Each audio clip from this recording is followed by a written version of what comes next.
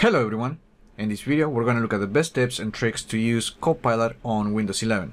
Copilot, as you know, is a new digital assistant experience that replaces Cortana and unleashes new capabilities, including the ability to interact with a chatbot using natural language to get complete answers to virtually any questions and change system settings. However, Copilot is only useful if you know how to leverage all the features, since the flyout panel only offers a search box with minimal help. So let's get into this list of the best tips and tricks for Copilot. First, let's talk about removing the button from the taskbar, because technically you can just use the Windows C keyboard shortcut to open and close Copilot on Windows 11. And to remove the button, you can open Start and let's look for Settings. Then on Personalization, let's go to the taskbar page, and then we're just going to turn off the option right here. Now you can use the Windows C keyboard shortcut to open and close the experience. The next tip is that you can use Copilot by just typing whatever question you want to have answer to, but it's also possible to use voice commands. Okay, so you can't just go hands-free and ask, for example, a Copilot, like when using Google or any other digital assistant. That might be a feature on the future, but not right now. So to ask a question, you only need to click the microphone button and just ask away. And because you're asking with voice, you're gonna get an answer also with voice and text. For example, tell me about Windows 11. Searching for Windows 11 features. Windows 11 is the latest version of the Windows operating system, released by Microsoft in October 2021. As you can see, the voice that Microsoft has created for this feature, it's more like you're getting interaction with an actual human, which is really nice. And this is just the beginning, so it's kind of impressive how voice is getting better every year. Another tip using Copilot is the ability to change system settings because of the deeper integration with the operating system. So for example, right now there are not many things that you can do, but you can do simple things.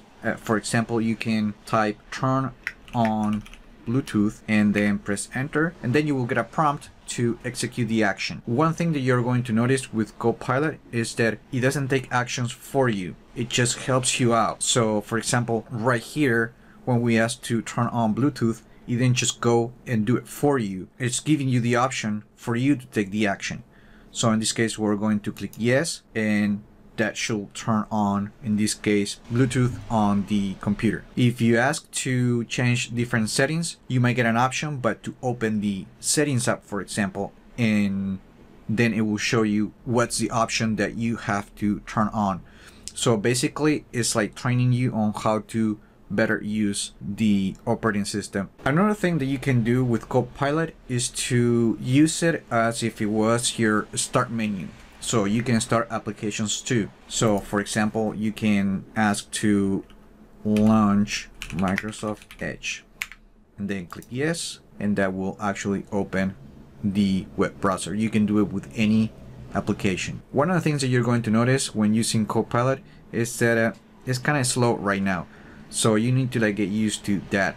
In the future it might get better, faster, but this is what we have right now. As I said previously, on Windows 11, Copilot doesn't perform a task automatically. Instead, it uses the available system tools, which are more useful for users who are not familiar with the features available. So for example, another thing that you can do with Copilot is to take screenshots of anything on the screen. And in this case, to do that, you can ask something like take a screenshot and then press enter. And then as you can see, the assistant brought up the tools to take a screenshot using the snipping tool already available on Windows 11. And from here, you can actually just take your screenshot. Once the screenshot is taken, it will upload it to the clipboard, and then you can just open any application. In this case, I opened Paint and I pasted it right here. And another thing that you're going to notice when taking a screenshot is that the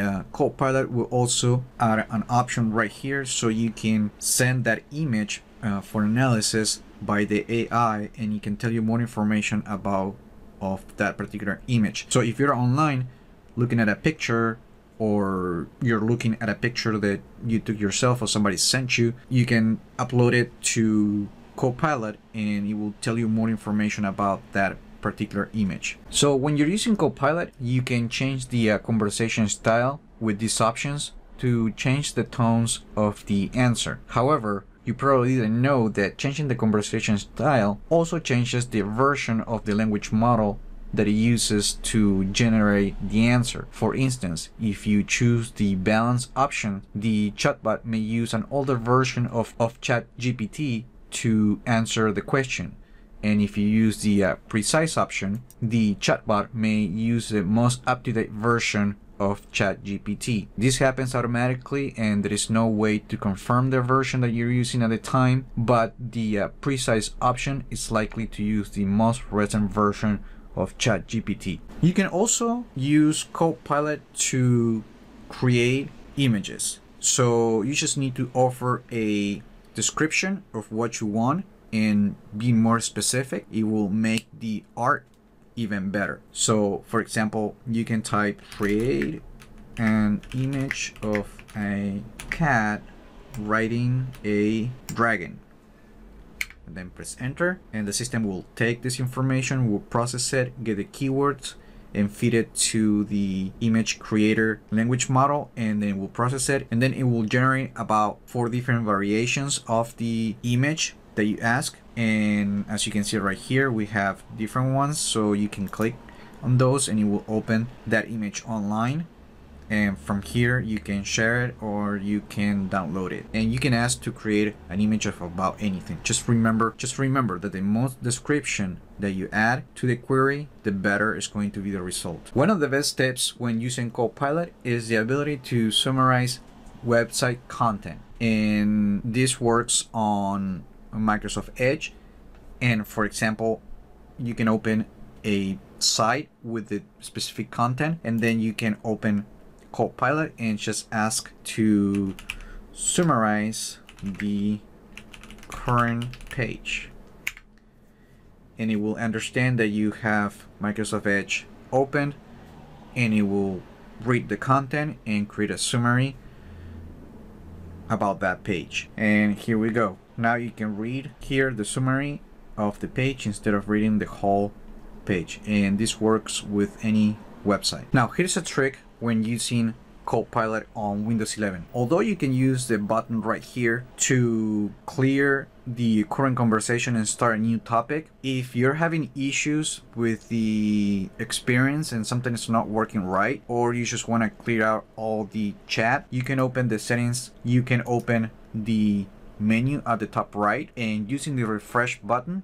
will actually terminate the application and it will restart it again, and that will not only clear the chat but it will also refresh the connection, fixing some issues that it might be going on the previous instance of the application.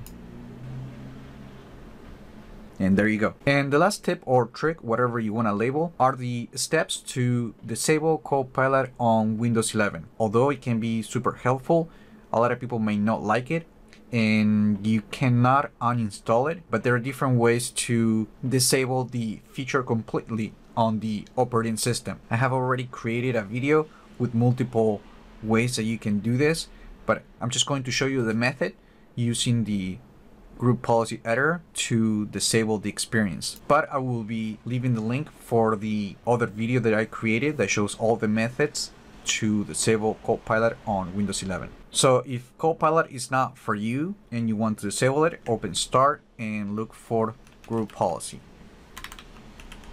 Of course, the Group Policy Editor is only available on Windows Pro, Enterprise, and Education. If you have the Home Edition of Windows, you have to use the registry to do the same thing. And like I said before, I have another video that covers this and other methods. So on the application, we're just going to go to user configuration, and then we're gonna drill down to the Windows Copilot section. And in here, we're going to find this turn off Windows Copilot setting. And then we're just going to open that with a double click and select the enable option to disable the actual feature. Then click apply and click OK, and then just restart the computer. And the next time that you start the device, Copilot will not start on the computer. If you ever want to turn it back on, you need to follow the same steps but use the no configure option. And that's it. Those are the 10 tips and tricks that you can use on Copilot to get the most out of the experience. Remember to like the video, leave your comments, subscribe to the channel if you haven't done that yet, and I just hope this video was informative for you, and I would like to thank you for viewing.